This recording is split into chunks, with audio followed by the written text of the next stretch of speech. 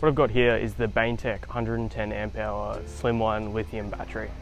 I'm going to be doing a quick review, bit of field testing that I did up in Cairns on a recent 3-week trip, and just let you guys know what I think about the battery, what about its build, and some important things you should consider if you're thinking about getting one.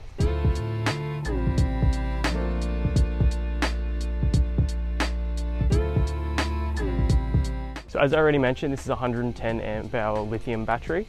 So with your lithium batteries, you can actually discharge them further than you can with your traditional lead acid batteries. So if you have a 110 amp hour lead acid battery, this is going to get you more usable amp hours. So you're going to get a lot more use out of this than you are out of your lead acid deep cycle battery.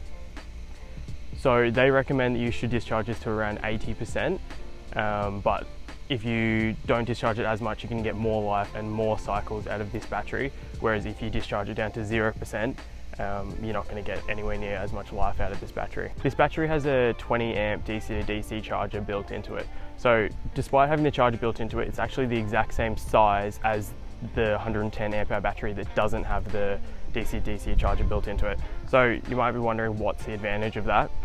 Well, one, you've got portability. So as you can see, I've disconnected this battery for this review. It's not plugged in or anything. Whereas if it was, if you didn't have the DC-DC charger, you'd still need to unplug, just something else you need to unplug. And if you want to take it into the campsite, or you want to take it into your tent, if you can't park your 4-wheel drive near your campsite, this is a big advantage.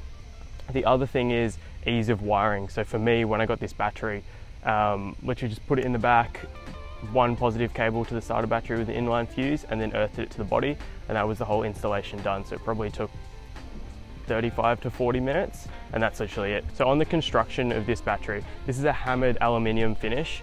It's not waterproof, it's IP20 rated. So essentially, it shouldn't be wet is basic, but I mean, you're not really gonna be getting any battery wet, so it doesn't really make that much of a difference. You can see that it is slim.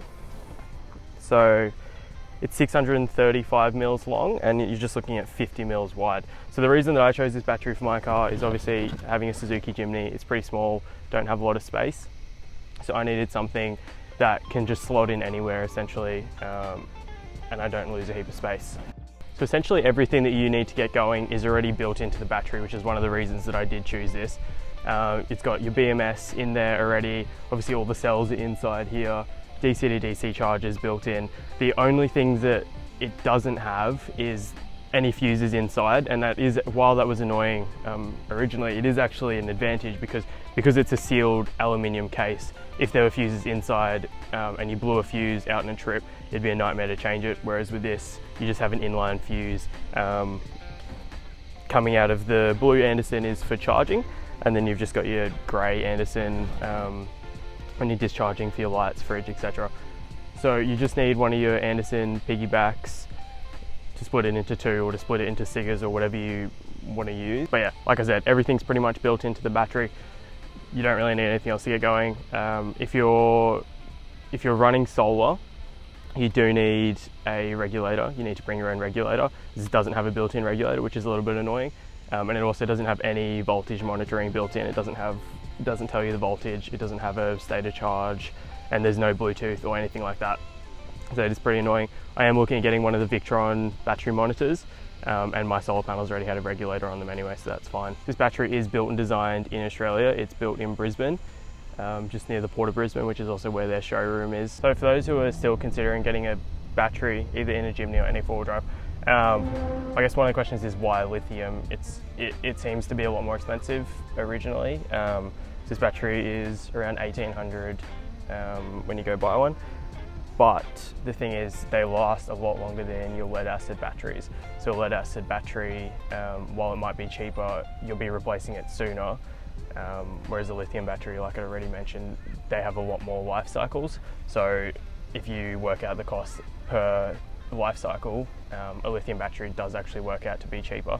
Not to mention the fact that you're getting pretty much double the space. So I used to have a 98 amp hour AGM battery. So now that I've got this, it's pretty much double the usable amp hours for me. It only weighs 11 kilos, whereas my AGM battery, I think, is around 27 kilos. So yeah, there's definitely different advantages. If you have the spare money, you're kind of future-proofing yourself by going for a lithium battery. Probably goes without saying, but this battery isn't suitable for mounting under the bonnet. One, because I don't know where on earth you would fit it under the bonnet, but secondly, probably most importantly, because the battery itself, when it's charging, is only supposed to be charging between 0 degrees Celsius and 45 degrees Celsius. And its operating range is between -20 degrees and 60 degrees Celsius. So obviously your engine bay is going to be a lot hotter than that. So this is a battery that shouldn't be going under the bonnet, should definitely be going somewhere behind the seats or where I've got it in the back of the Jimny. So I took it up to Cairns for 2.5 weeks and didn't actually have to plug in the solar panels once. I was running the fridge every day, camp lights, 150 watt inverter, just a little one for the drone batteries, charging everything at night, obviously phones, running a little 12 volt shower. Had no issues with any of those things. So like I said, I pretty much just got positive things to say about this battery. Missing, not having any way to monitor the voltage is a little bit annoying. Not having the built-in solar regulator, but it is in the nature of the battery's design. I guess that's why it's only 50 mils thick. So what I did do is I reached out to Baintech on Instagram and they actually agreed to organise a discount code for anyone that follows me that's interested in getting one of these batteries or any of the products on their website. So the discount is 10%, and like I said, any of the products on their website, whether it's Victron or any other brands that they're selling on there, when you go through to your checkout, you just put in the code Jimny, so Jimny, and yeah, you'll get 10% off. So it's not, there's no kickback to me, I don't get anything out of it, it's just a 10% discount for you guys because there's not too many discounts to go around for their company. Awesome, so thanks for watching this review. Hopefully it'll be the first of many to come on the channel. So what I'm going to aim to do is get in every time I buy a product pretty much, give it a bit of a field test, and if it's any good, do a bit of review, or I guess if it's bad, do a review as well. But yeah, I can actually recommend this product. It exceeded my expectations.